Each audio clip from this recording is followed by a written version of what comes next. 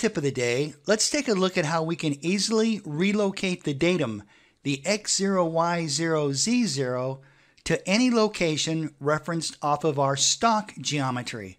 In this example, I've already created the part geometry, and all of the part geometry is referenced off the default X0Y0Z0.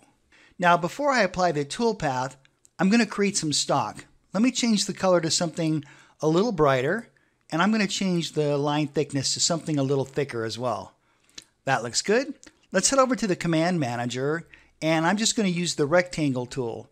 Now, of course, you can use coordinates to define the opposing diagonal corners of the rectangle, but to speed things up, I'm just going to grid point snap, drag my cursor down and to the right, and then grid point snap again.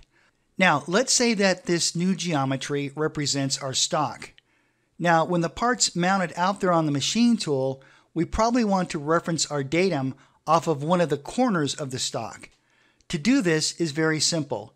Just take your cursor over to the NC Manager, right-hand click on the toolpath group, and select Work Shift. Work Shift provides the ability to move the datum, and this small menu gives you the ability to designate how you'd like to relocate the datum. I'm going to use endpoint. Now I can take my cursor and I can snap any of the endpoints or corners on the stock. I'm going to left click here, and when I'm done, I can right hand mouse click. And once I've clicked the corner, you can see a little yellow axis gnome. That axis gnome represents the new X0Y0Z0 for all of our machining operations.